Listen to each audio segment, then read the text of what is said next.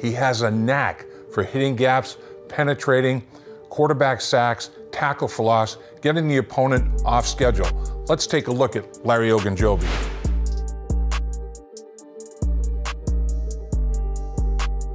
Here's Ogunjobi in a 3 technique, outside shoulder of the guard right here.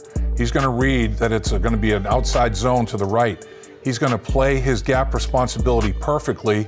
Swim move, you see that little over-the-top swim move? Boom. No backside cut right there, no cutback opportunity. Ogunjobi down the line of scrimmage, detonates the play. We saw him in a 3 technique on the guard. Here he is, head up on the center. Bradbury, athletic, but not very strong. Ogunjobi says, I'm just going to bench press you right back to the quarterback. No help, boom. Great play.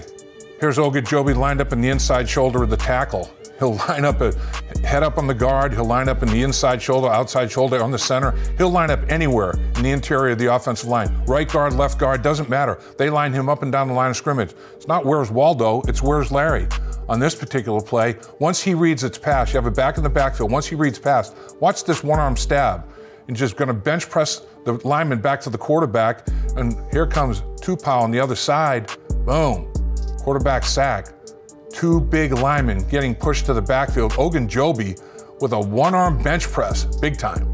On this play, here's Ogunjobi just shading the guard. You have a jet sweep going on here, jet sweep look, and it's going to be a little shovel pass from Andy Dalton. The guard is going to try to hook Ogunjobi because this is an outside play, so he takes way too much of an angle, and Ogunjobi backdoors it, comes right underneath. Check this out.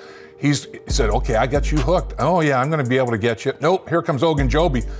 Man, that's another tackle for loss. That's equivalent to a quarterback sack. Disruptive, happy about being disruptive.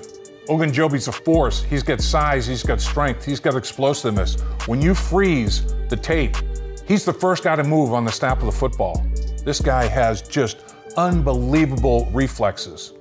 He's a real player.